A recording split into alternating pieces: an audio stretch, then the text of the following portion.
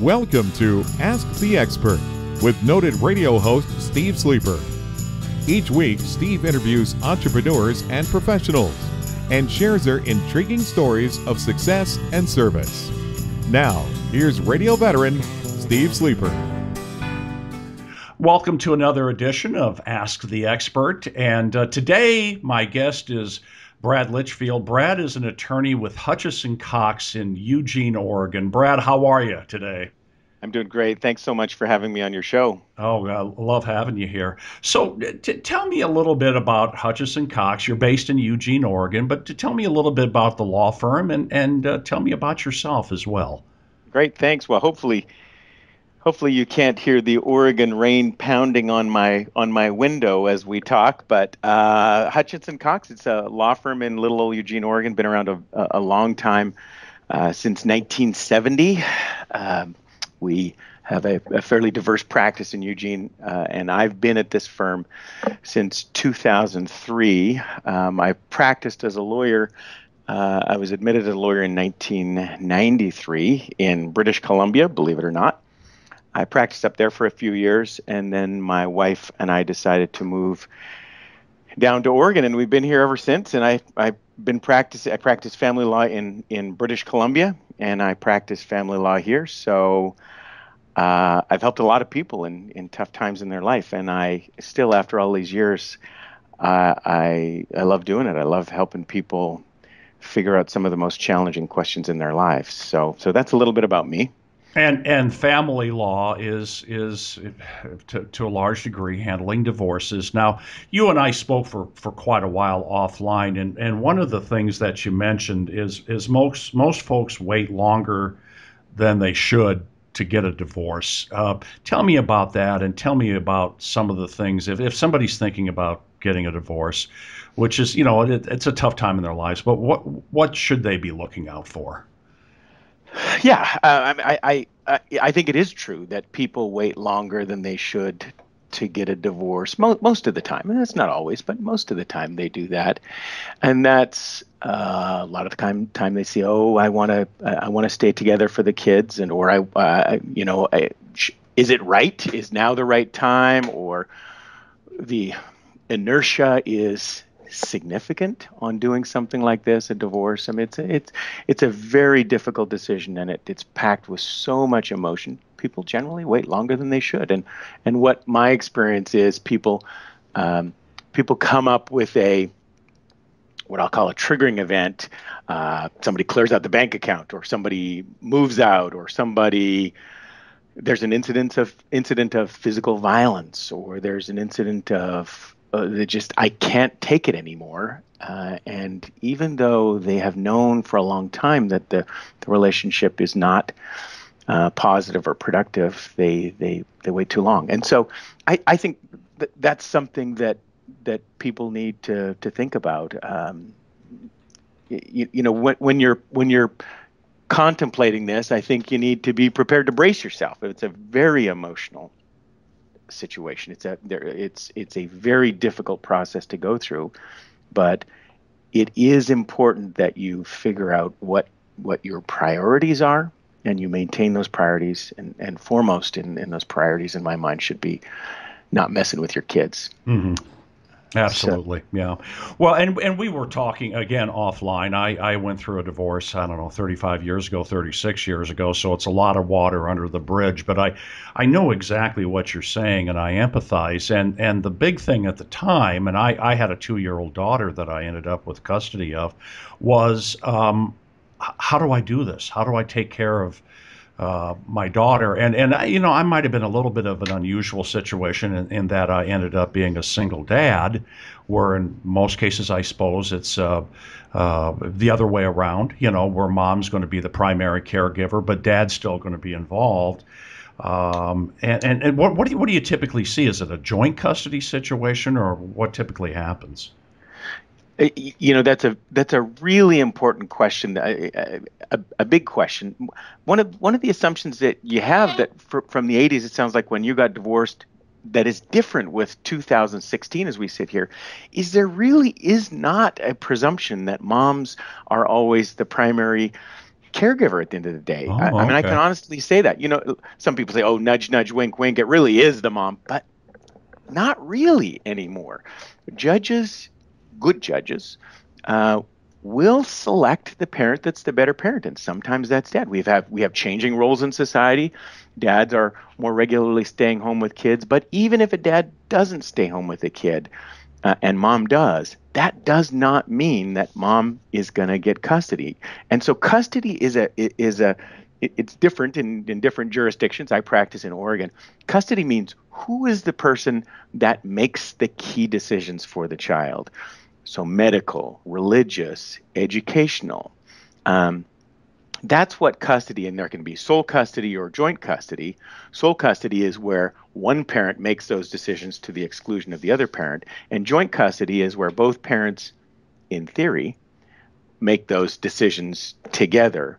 Um, and so, yes, custody is important, but it's not as big a deal as you think it is. A lawyer that I respect always talks about the crown of custody. How much are you going to pay for that crown of custody to say, I dominated, right? Mm-hmm. I Mm-hmm. squashed the other person like a bug and I got custody.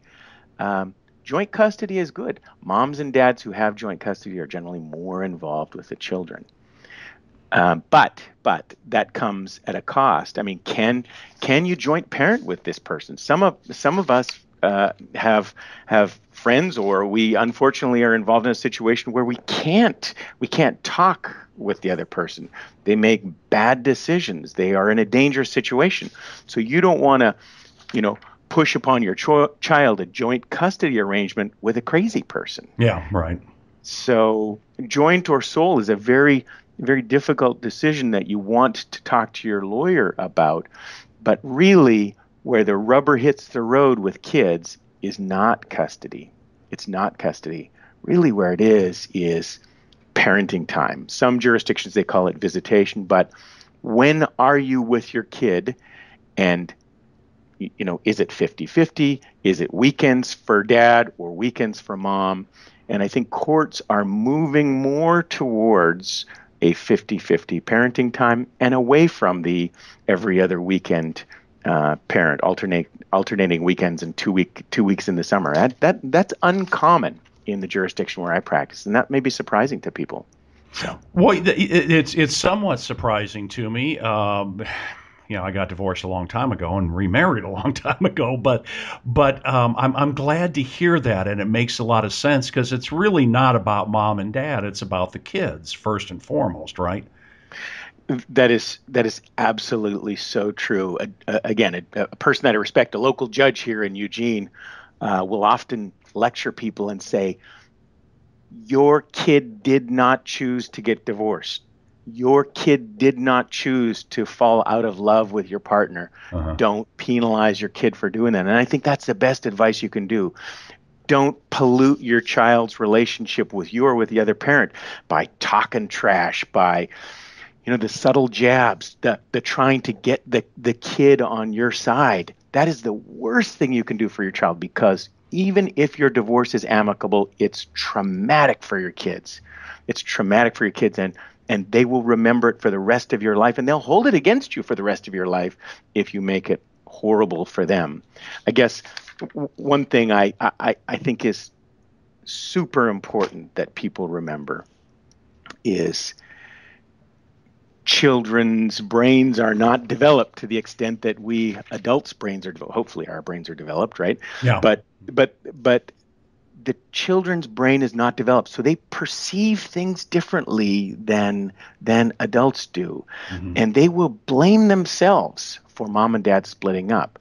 And so in a perfect world, mom and dad sit down with the kids and say, "Boy, we sure love you, children. You are the light of our lives.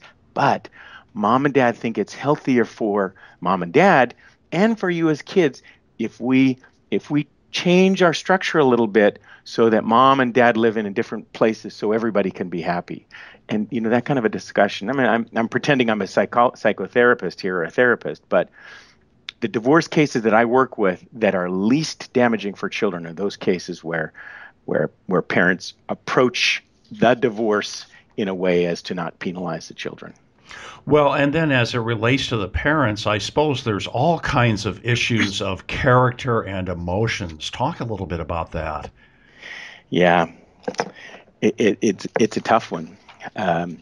Because you gotta be prepared for the emotional Armageddon that is a divorce. At the end of the day, perhaps, hopefully not, but you'll be mad at your ex-spouse. You'll be perhaps mad at the judge, mad at the other lawyer, mad at your own lawyer, and you've got to approach this by saying, I need to move to a different part in my life. I need to get this divorce done. I need to do it by maintaining my own character. I need to maintain my own standards, but I'm not going to give away the farm on this one. There are some things that I absolutely will not tolerate. And that's why it's important to have a good lawyer, somebody that can say, yeah, I wouldn't tolerate that either. You need to stand your ground on that one. Those are things like child safety issues or anything but a fair division of assets, except, there's some times where we don't want to do a fair division of assets, but you need a lawyer to be able to say, we're standing our ground on this one, but we're not going to fight over the stupid things. We're not going to fight over the unimportant things. I had a couple spend, I promise you, I bet you they spent $10,000 fighting over, well, that may be a bit of an exaggeration, but close to that, fighting over the family roaster. This is where they put the turkey in at Christmas time, and this was such an emotional issue. And this was when I was a young lawyer, and I didn't have control of my client to say, stop it, move on with your life. And so that's why I'm saying it's good to have a lawyer that can tell you, yes, that is something we want to stand our ground in, or at the same time say, you're being ridiculous. Move on, unless you want to pay me thousands of dollars for something that's unimportant. Move on. And as I've said, the emotional carnage that comes from a divorce can be made way, way worse by people taking unrealistic or positions or positions on things that are not helpful. So yeah. And I think for those that are going through or thinking about a divorce, it's important to remember. Do you ever have to go to mediation? I mean, did you ever get to such an impasse that nobody can agree on anything? Does that ever happen? Yeah, I mean that's also a really good thing, and mediation has changed over the years too. You wouldn't think divorce processes would change, but most good lawyers use mediation as a first option as opposed to a last option nowadays. Good, skillful, experienced lawyers will say, hey, we can figure this out way better if we craft our own resolution rather than if we have a judge craft a resolution for us. Judges don't know anything about you or your partner, your spouse, your kids. And I had one judge tell me once in court, he says, I'm going to make this decision with an axe. Yeah. I'm going to chop things right down the middle with an axe. But if you mediate this, you can do it with a scalpel. Still painful, still causing, the split, but it's much more precise, and you can do a more effective division of assets that's more carefully tailored to your needs if you mediate. And so good lawyers will mediate at the front end of the case to avoid the cost and uncertainty of a trial, because you don't know what the judge is going to do. In some jurisdictions, like my jurisdiction, the judge doesn't know anything about your case till the morning of trial, and so you expect this person to. Yeah, I mean, it's very difficult for people because you expect this person to make decisions about the most important things in your life and your spouse's life without really knowing anything about you. And that is the uncertainty that a mediation can avoid. And you can do that. There's lots of ways to do it, but it's an excellent question that you asked me. Is mediation a good way to go? And 100% of the time, if I can, I'm mediating cases rather than taking them in front of a judge. One of the terms that you used when you were answering the question on mediation was good lawyer. Talk about the importance of having a good lawyer represent you during a divorce. I was up visiting my brother the other day, and he says, "Oh yeah, divorce lawyers, I mean, it doesn't really matter, does it?" And it really does matter. Good lawyers are the problem solvers. Bad lawyers stir the pot, or bad lawyers are inexperienced. I mean, good and bad. That's not a great way to explain it, but capable lawyers are going to avoid the fight, except in circumstances where they really do need to fight. Some things you do need to stand your ground on. Sure. The bad lawyers are going to, like I say, stir the pot. They're going to wing it. They're not going to be prepared. They're not going to know what's going on in your case and with your life and with your family and with your finances, because that's a very big part of many divorce cases. A good lawyer is going to take the time that he or she needs to know the facts, know what's going on, and give you experienced advice. And I'm not saying you need to hire the most expensive lawyer in town. And sometimes those most expensive lawyers in town are expensive because it's their own ego. But ask around, find somebody that takes the approach to the case that you want to take. And what I mean by that is, if you know that you have to go to trial, if you know absolutely that you have to go to trial, get a lawyer that's good in the courtroom. Mm-hmm. But even though you might think you've got to go to trial, good lawyers can avoid a trial and the uncertainty that comes with that trial. And so my advice, interview a couple lawyers, ask around, talk to people who have gone through this sort of experience before and say, tell me about your lawyer, tell me what you liked about your lawyer, tell me what you didn't like about your lawyer. There are resources online that you can get some information about a lawyer in your area. I think a local lawyer is better than the lawyer from 50 miles, 100 miles away who's in the big city, simply because local lawyers know the local bench, know the local judges, and they have experience with that judge in that county in that courtroom. Mm-hmm. So I think it's super important that you find somebody that fits with you, that you like, that you can talk to, but that knows what he or she is doing and can tell you when you're being ridiculous. Yeah, exactly. My wife does that a lot now.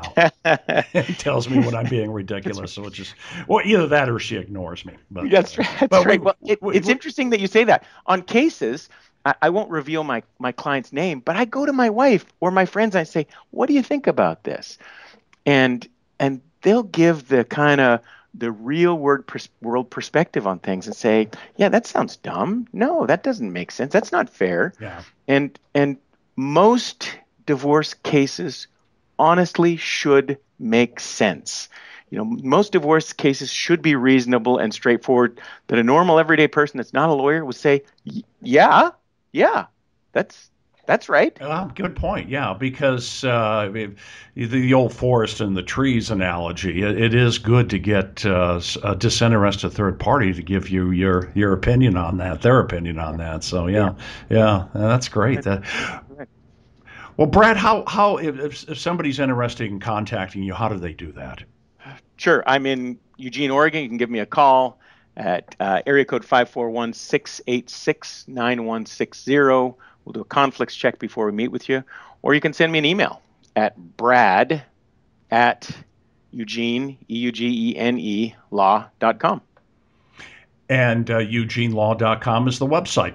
Yep. And if you want to look up Brad there, he's got a biography. You can get a little more information. And today we've been talking about the ins and outs of divorce and family law with attorney Brad Litchfield of Hutchison Cox in Eugene, Oregon. Brad, thanks very much.